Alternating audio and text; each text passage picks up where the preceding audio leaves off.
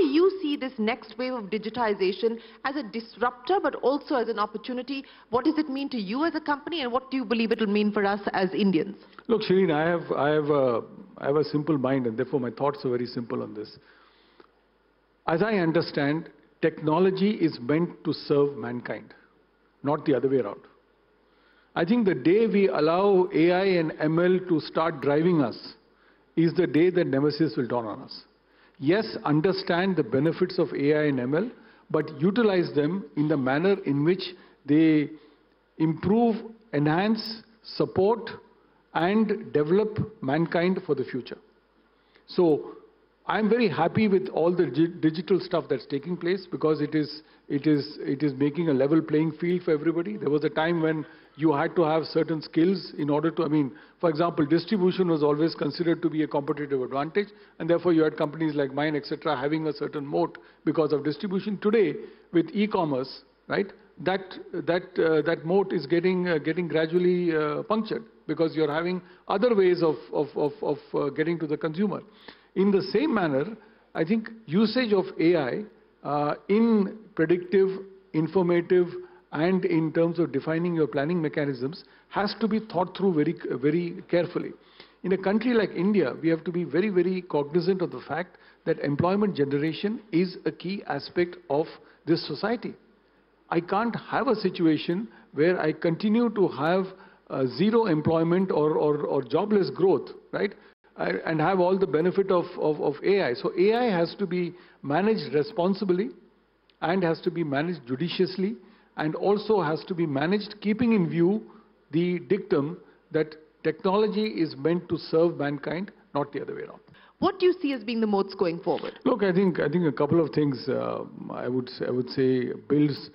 Firstly, I think corporates have to realize that trust is the essence of business.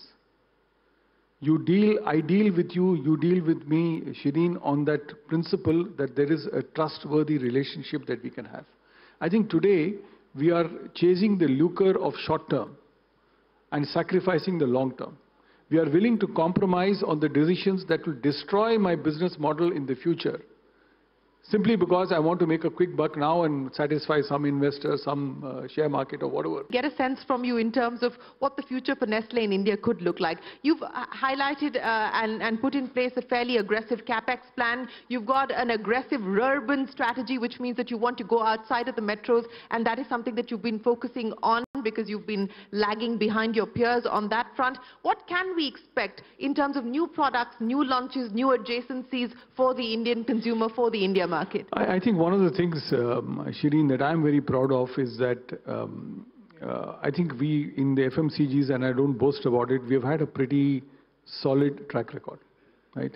In the last 5 years, our top line has grown by 11%, plus our volume growth has been 6%, plus our operating profits have been up by 11%, plus our net profits have been up by 13% plus on a CAGR basis, and our market capitalization has gone up 5 times, right? So I think the team, the culture, the organization, the way people have worked, I'm extremely proud of. So I am really excited about the future of this company. I think, there are, like they say in Hindi, har aadmi ka waqt aata hai, right? Har company ka bhi waqt aata hai. There's a time that comes for every organization, and I think the time for Nestle has come. And really, apart from this capex, I'm very excited every morning to go to work, because I see so many youngsters buzzing in the organization with new ideas. They're all the generation that the brands represent. So the guy on Kit Kat and the guy on Maggie and the girl on Nescafe are all in that age bracket where they enjoy the brand, and they come up with new ideas. My R&D centers are coming up with new ideas. My technology centers are coming up with new ideas. And I think the future is going to be rich with innovation, products that are salient. I'm very excited by the new entry into plant-based proteins that we have done. Please go to social. I mean, it's a lovely place where they have a whole menu with Maggie plant-based proteins. Fantastic stuff. So I really think that there is so much of energy. And one of the things, Shireen, You can do without artificial intelligence. You can't do without food. No, you can't. You certainly cannot do without food. You're channeling Ranveer Singh. So, apna time aa gaya ke aayega?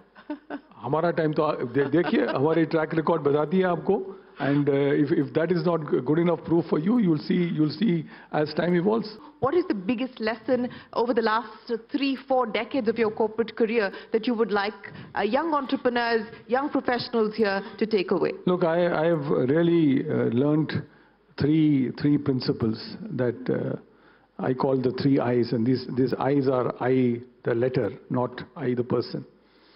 The first I is inayat.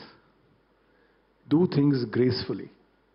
Management is about graces. Management is about doing things subtly. Management is not loud punching in the face. Ibadat. Management, dealing with people, dealing with circumstances is about prayer. Why have we forgotten it? Why is prayer such a weak thing? Why do we have to be aggressive, coarse, you know?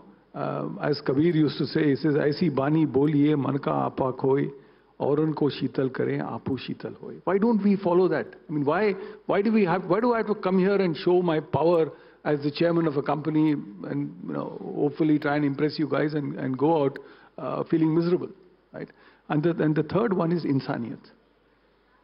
Somewhere along the line, as a leader, when I respond, I'm fairly up on LinkedIn. When I respond to a young trainee who's joined this company and I tell her, good luck to you, she feels so happy. And it goes back to my time when I was a trainee. When one of my boss gave me a chit saying, well done, young man, you will do well. I preserved that. For me, that was the greatest thing to happen. Why don't we show a little bit more of insaniyat? And I think so, inayat, ibadat, insaniyat. And the last one is, it's not about you. One of the biggest things I've learned in the Maggie crisis is, it's not about you. It's about your people. It really doesn't matter if I had handled it, if I had botched it up, I would have retired by now, I would have gone to Chennai, I would have been having my coffee and I would have been reading the Hindu newspaper probably, right? What's the worst that can happen to you?